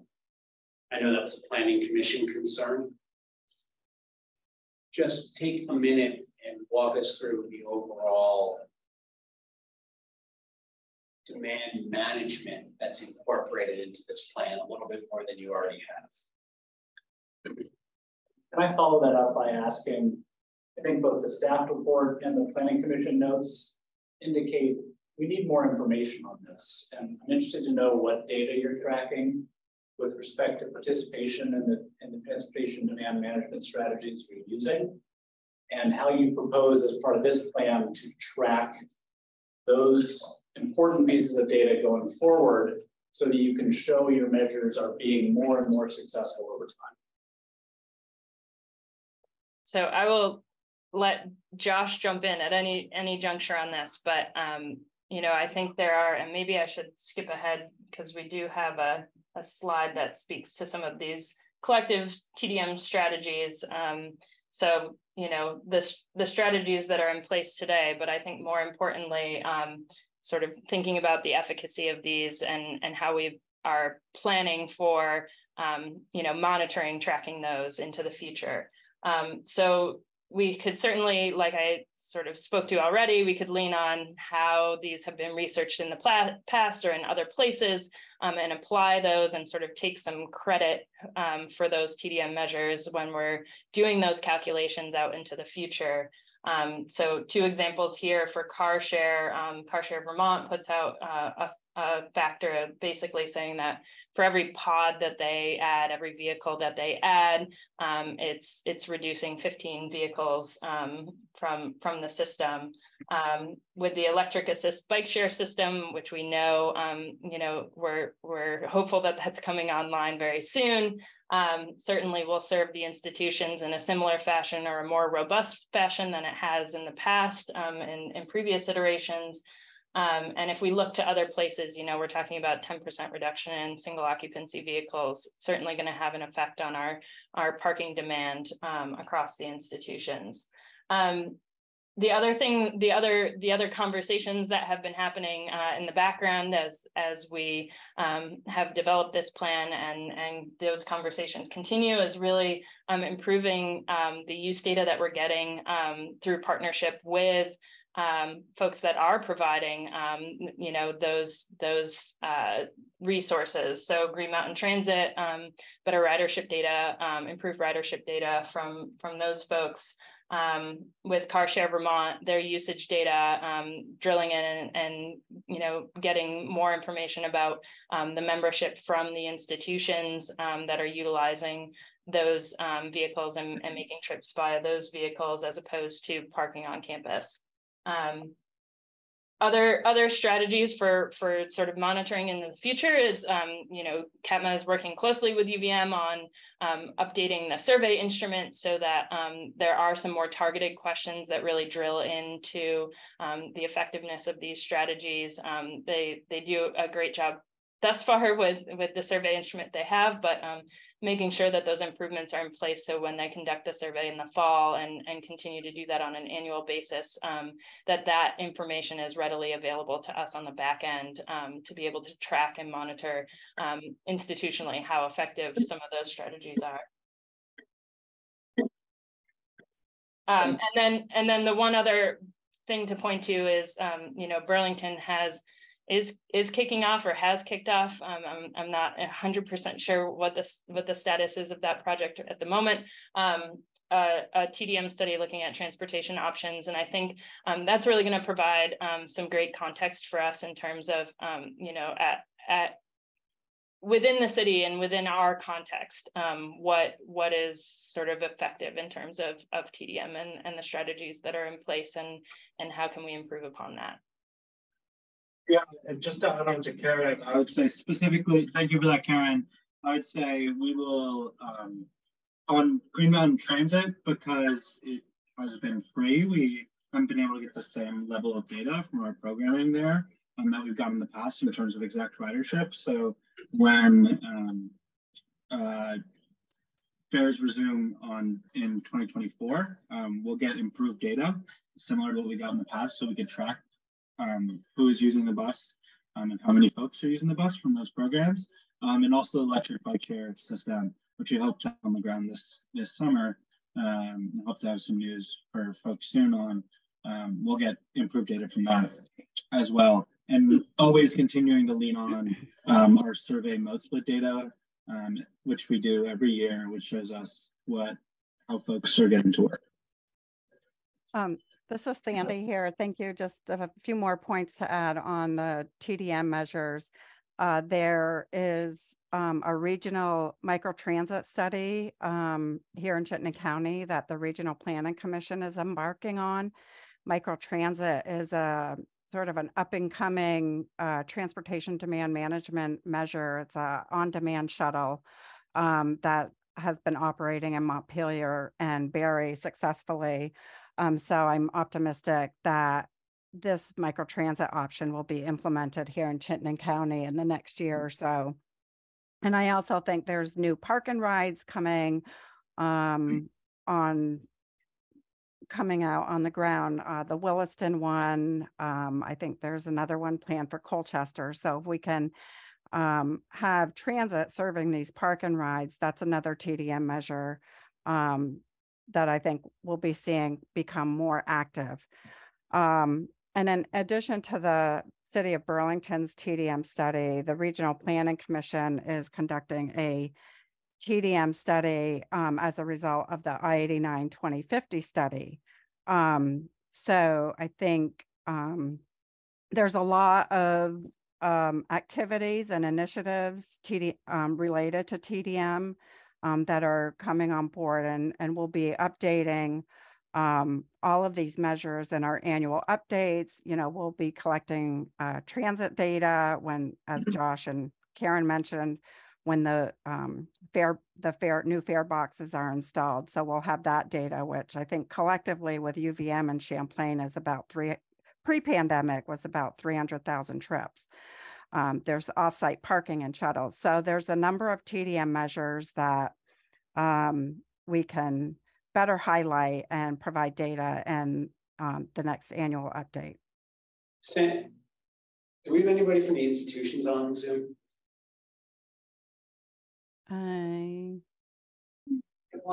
Yes. No. Yes. Okay. Thank you all for that summary. That's really helpful. One of the things I'd really like to see, I know you all are doing a lot of work in this area, but in terms of this report and then the annual reports being useful to us for tracking whether you're really meeting the requirements of the ordinance, I think we need to see from you all a proposed matrix of measures that you are proposing to track each year in the transportation demand area. And I think that should include data on the number of people that are participating in each program, the amount of resources each organization is dedicating to each program, and the reduction in demand that is anticipated from that level of participation. We're not going to start to make meaningful progress until we track and report specific data points, so we can look back and see if your measure is successful. And I see that you've done some summaries of that. So you have some information on percentages of people participating in some of these or the numbers of people who are participating in car share, for example, but I'd like to see something that looks like a chart where it's got metrics we can understand how they relate to what you're attempting to achieve in terms of transportation demand management. And then each year we can see if you're being successful or not. And we can have a good conversation as a group about what you might do to be more successful. Yeah, so I'll mirror that. I feel, to be blunt, like I'm being told a lot of stuff that doesn't have any empirical data behind it, A, and B, any way for me to confirm it next year or in 3 years when this comes up again. I see the numbers on the ground. Anecdotally, it doesn't seem to match the numbers. And, you know, while all the TDM strategies are theoretically beneficial, but I think all of us feel like we have this informational deficit that says, well, are these actually working? And I'll just tell you how I feel. I'd like to, before I take action on this, see that what Jeff just talked about, didn't really click in my head till he said it, see sort of that, okay, how are we going to track these demand management strategies? What specifically are they going to be? And how are we going to track them? Because, you know, I'll be honest, I'm not ready to approve this until we see that. Because I think if we're going to shift towards demand management, which the Planning Commission indicated we should focus on, and I agree with, then how do we track that? I mean, we've had other people come in and provide noise tracking and those things, and we understand it. This is something I don't think we have a good metric for. I think to build on that idea, you know, we were talking about the projected utilization of the parking spaces, and you've admitted that's without the TDM. So it's like, what is our assumption with the TDM included? So then we're also measuring, are we meeting our expectations for all of those elements coming together to actually achieve the reduction in demand and utilization coming through in the survey and in the parking lot studies. Because I think that's part of the gap too. And comma, if all of that works out that we don't need as much parking, then let's not build it, right? Like that's the other aspect to this. Well, there's also the aspect where I saw one note about event management. What are some of your ideas around that? You have sudden influxes of people, sporting events, graduations. What are the ideas there? Right. What are the ideas for transportation demand management? So I guess where I'm at on this is I would ask that we continue this and get a proposal for tracking demand management that we could consider and incorporate into this. Yeah, I'd like to see that. I mean, you all have done a lot of work on this. Yeah. I really appreciate the report, and I think it goes a long ways towards addressing the questions we had the last time we saw a proposal. Absolutely. But it also, we're shifting how we're approaching this. So the ordinance has changed. We now have a maximum, not minimums for parking. There's a greater emphasis on TDM, in part because of that, but in part because of greater climate goals. So I think we need to start to put as much time into the data tracking on the TDM side as you all are clearly putting into tracking each individual parking space. Is that right? We've gotten good at that because that's what it was focused on for many years.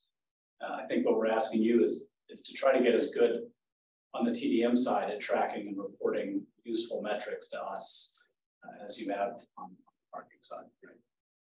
So, do members of the board? I do though.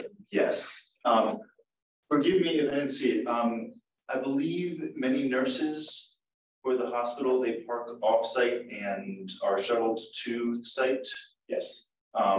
Is that, are there any plans on changing that in the future? Changing it. Can you clarify? I don't know, adding more spaces or providing other options, other parking lots. Do you foresee shuttling back and forth to Fanny Allen for the foreseeable future? I would say within the 5-year timeline of this plan, we did not receive any indication that there was going to be a significant change to that satellite parking and shuttling service that's provided right now for the UVM Medical Center. All right, thank you. Who is you? Did you have to swear? I am Nick Anderson. I've sworn in. Oh, okay. I do this. Go ahead. Nick Anderson, Director of Planning at Champlain College, was the Director of Transportation for many years, now oversee it still. I just wanted to highlight to the board one kind of important evolution that this joint institutional parking management plan has had, having participated in many of them at this point, is that we got to a point where there was too much information in the plan and it needed to be pared down. So previous years, we had bus ridership data for every single trip of every single student and employee. We had our shuttle ridership data, 175,000 students using our shuttle back and forth. It is easy enough for us to track all of those things because we already have that data. But we're actually asked in the previous versions of the plan to get rid of all of that information and focus on parking lots, right? So, I think it is a direct, this plan is a direct reference to how, it has evolved over time. And I'm hearing pretty loudly, Jeff and AJ, that we want to go back to, collecting those different pieces on the TDM measures, right? Because those are the important TDM measures. And we do have that. I'm not saying we need like a detailed appendix with every rider. Well, we need to do that. I'm sure you have it. What I'm saying is I would like to see a 1 or 2 page matrix that says, here are the important metrics with respect to TDM we're going to track each year. Right. Here are the numbers for this year, year 2, year 3. We can see trends. We can see whether what you're saying is being effective. Yeah, I guess what I'm saying is we don't have to start from scratch today. Those trends already kind of go back in previous JIPs for the last 10 years. Yep. So we'll be able to kind of pick it up where it left off. And that may be helpful historically, but what we care about now is how is it working? Well, continuing to see it grow. Yeah, exactly. I think that's what we want. And then the one thing, sorry, Karen, just jumping, is that there's one kind of, I think, really important metric that isn't shown here is the boom of e-bikes.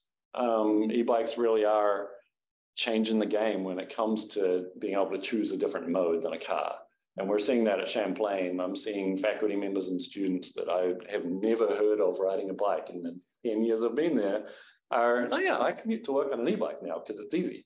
And I wonder, is that while it's not a program or tool, I see that that is going to be a key differentiator in the next 5 years of how we move. And I think some way of tracking that and maybe that leads to that kind of 5-year demand, not counting any of these TDM measures, that I think is a TDM measure that's going to see substantial growth as we go. Which is why I think it's both things. It's like individual elements of the TDM, great, but then it's how are we tracking overall against, not just looking at the detail, but painting that against the overall picture here is that we're reducing demand for parking. And so we need that to be one of the KPIs too, if we think all else equal, we're going to be here and we can judge you as successful if you're below that number. Yeah, and something like the e-bike, like if you've got a program that contributes X amount to employees purchase that bike, I'd love to see how many employees are taking advantage of that and what the cost, how much Champlain is contributing to that. But we also need them to use it instead of a car. We do. So there's a different metric there. I agree. So I think it's being thoughtful about the metrics that will help you all and us understand if the measures you're putting in place are successful or are going to meet the goal. Correct. All works, Andy. Sorry. Thank you for you too. So with that, I'll make a motion. I'll make a motion that we continue. AJ? Yes. Sorry. Interrupting. A couple folks online have their hands up. Including the public.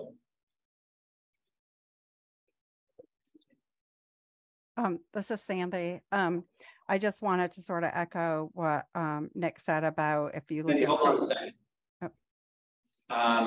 So not just the applicant, we have Sharon Bush who wants to speak. Who else?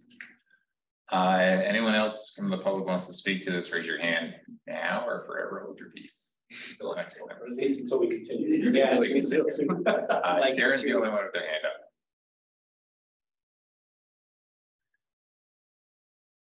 Let's hear from Sharon. Okay, and we have Jamie Smith with her hand up too. All right, Sharon, you're up. Thank you. I'm supportive of the recommendation that is going to be made by the DRB. What I had wanted to state, well, first of all, I used to work at the hospital, and when you're talking about nursing, evening and night staff were able to park on site. It's the day staff that has to park on satellite parking. So just so you know, so that's a difference in that facility versus the other institutions. But I wanted to just talk about the fact that I agree with you that there's no way, the margin of error was so broad that it sort of invalidated the predictability of the plan before you. There was no way to figure out if indeed it would reduce the number of cars coming into the city. And these are the graphs that you're looking for now. There's no way to tell from this plan whether or not it takes pressure off parking in neighborhood streets. And it also didn't talk about, as you said, whether or not their TDM plan, which they've already highlighted needs some help, was effective. One thing that could be monitored is single occupancy vehicles. That percentage has remained stagnant for a while. And so that's something that could be tracked to see about the effectiveness of any TDM measure you put in place. And let me just say one other thing. Some of the information is confusing in the plan because it talks about the lofts as being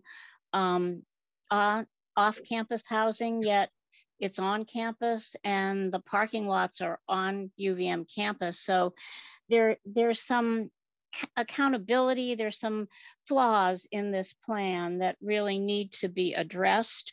And I totally agree that I don't feel that there's a lot of confidence in whether or not the measures that UVM and the hospital and Champlain are taking will be effective. Ultimately, it would be good to know if they were going to consider policies at these institutions that would reduce the number of cars coming to their campuses, period.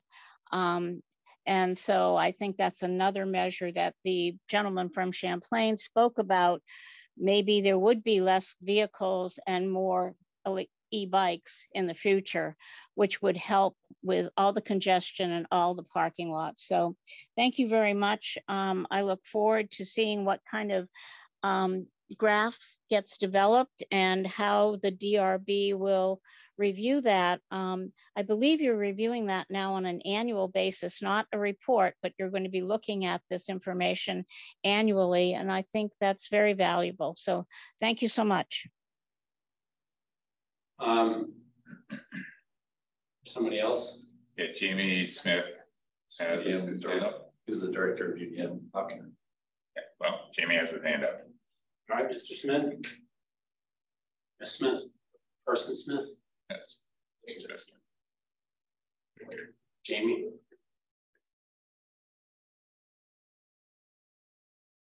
All right. Well. All right. Can you hear me? Yep. Now yes. Okay.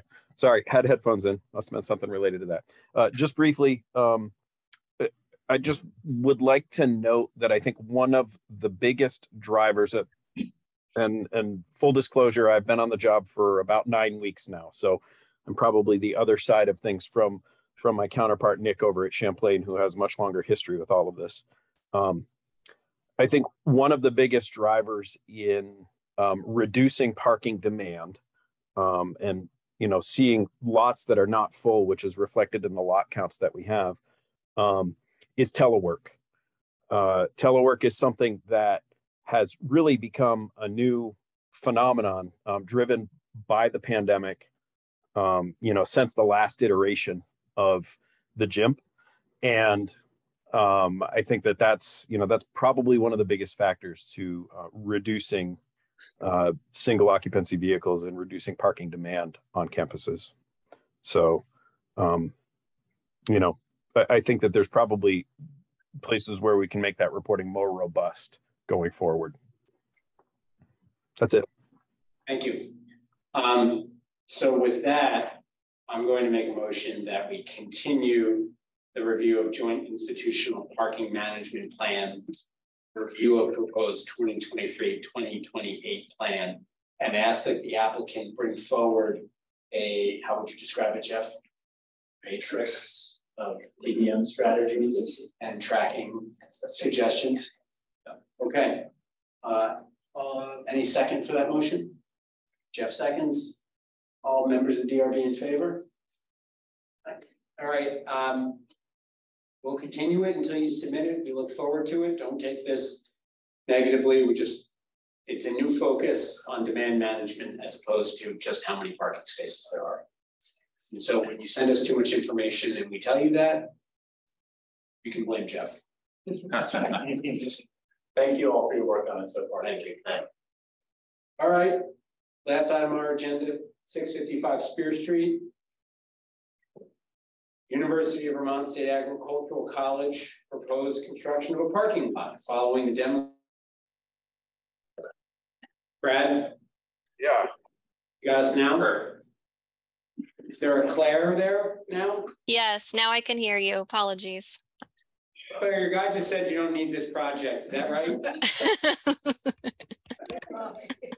did a great job filling in the space. So wasting space. No, do we have that right? We've heard a little of the background of the project. Do you want to take anything to describe it?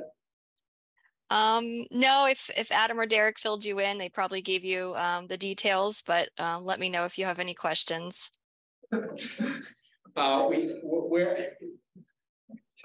So I think Jeff had a question.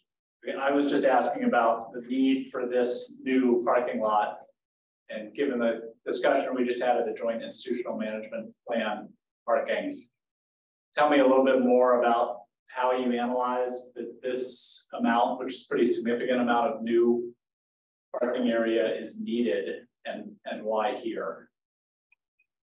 Sure. So in our campus plan, we really try to put parking on the periphery of our main campus whenever possible, in order to make the area around main campus, very pedestrian oriented. So this parking lot, the intent is to use it primarily for fleet vehicles. So it will allow us an opportunity to consolidate and to streamline a lot of the fleet vehicles and the buses here, to really help us with that process. It also will free up some space around campus for some flexibility for possibly some future development such as housing. So we're just looking at opportunities around, properties that UVM already has right around main campus. And this was a great site for us to locate our fleet vehicles, and also an opportunity to put in a lot of EV spaces and a lot of EV infrastructure for this type of use. So I think that's the main purpose. And Jamie Smith hopefully is still here as well. He can chime in as Director of Transportation and Parking Services as well.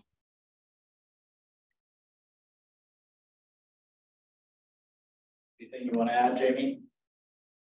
Is Jamie promoted, Scott? Jamie can speak.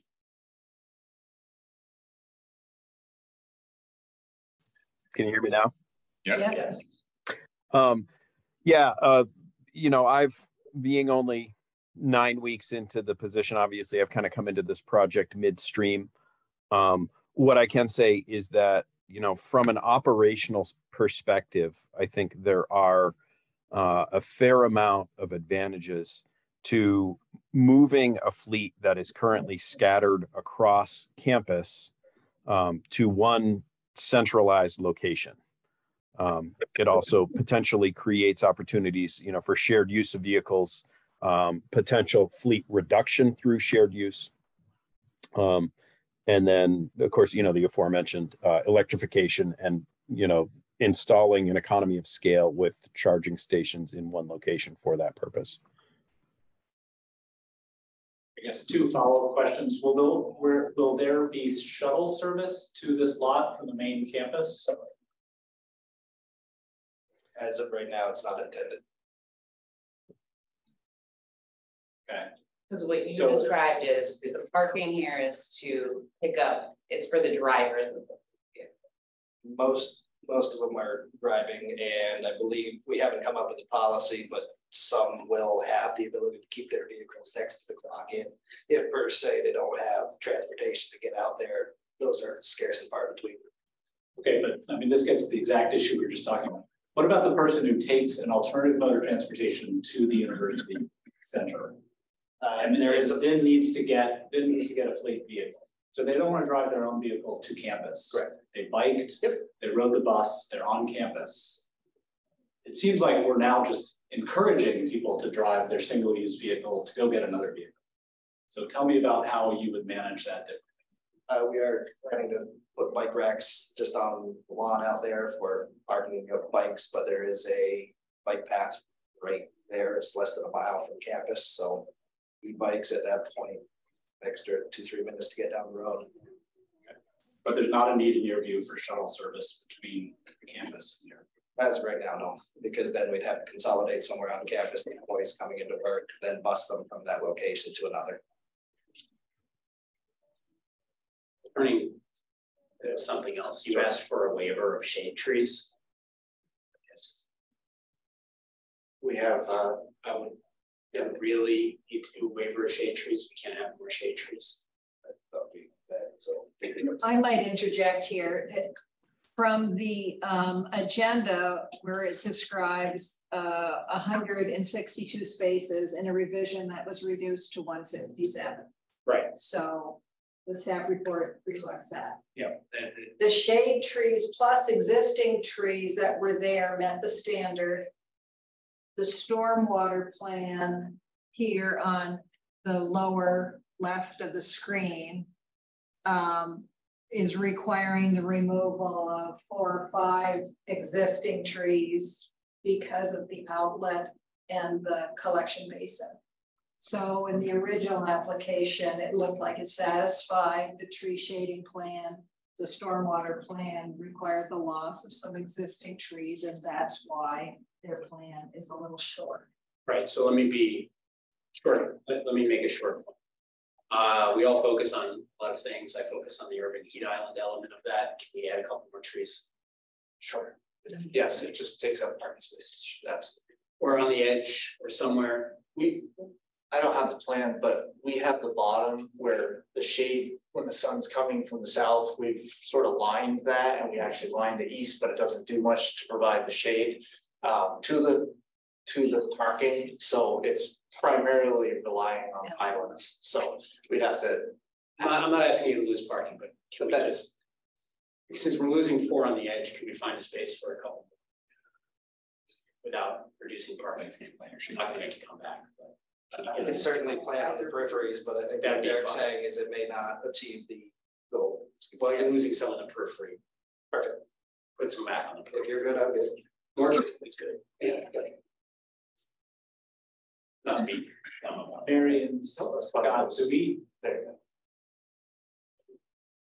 This is the landscape plan here. You can see that the trees are all organized around the periphery of the lot where they will create shade. Right. They all cast shade in the upper right direction. I don't know if you have L1 because we're south here, right? So yeah, it's facing pretty much north. Do you have L1.1 by chance? I don't know. Oh, sorry. Okay. In the shading plan. Yeah, that's that way anyway. But yes, we can add by the stuff. Yes. Yeah.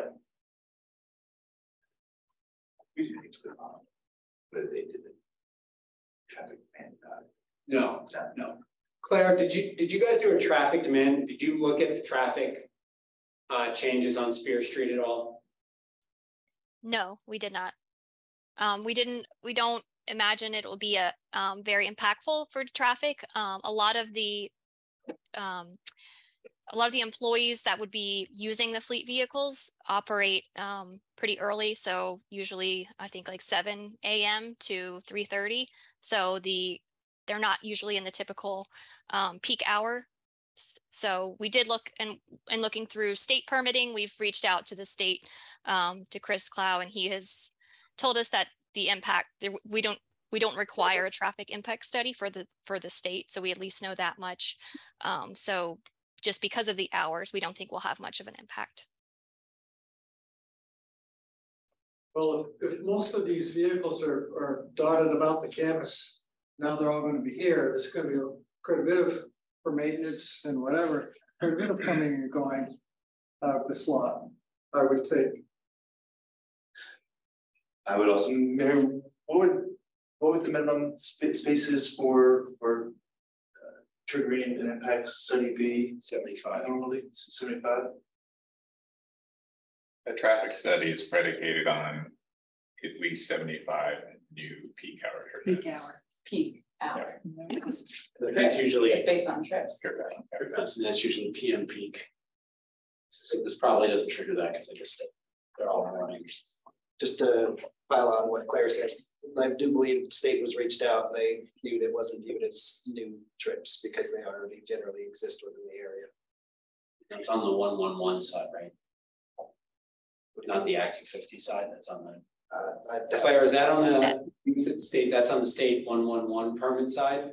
Yes, that's on both sides. So we looked at both the Act 145 as well as Act 250 requirements. Staff. Sorry, these vehicles typically once out, once in, they're constantly going back and forth. Typically they'll go to their shops, but what's happening now is essentially the vehicles are out their shops and then the personal vehicles are parked next to it. So generally twice the number of vehicles, but now it'll be just the one that'll be at their shop. And then at the end of the day, they go drop off their keys, clock out. In theory, they shouldn't be out there. Yeah, just to understand the relationship of this to the joint parking management plan. Is there any issue with us approving this before our joint management parking plan is approved? So this is under the prior management plan. That's the short and tidy answer. Because the previous plan is still in place. The previous plan has expired at this point, but this application that was still active.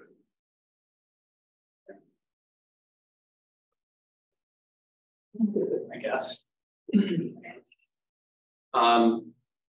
more questions from the board? I'd like to close this. Talk about it. All right, well, with that, I'll close the public hearing on this, and I suspect we'll deliberate briefly on this one tonight. And we have other business tonight. No, we don't. No. All right, that wraps up our public hearing. So thanks, everybody. Thank you. I assume we want to stick around and deliberate, board members, briefly.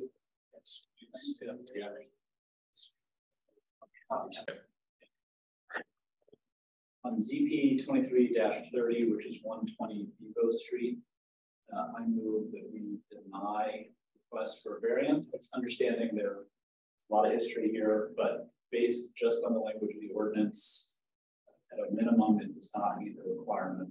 Or B, there's no possibility that the property can be developed in strict conformity with the ordinance. I'll second that. Further discussion? All those in favor? All right. Sorry, Mr. Trombley. That's 6-0-75. I move that we approve the application.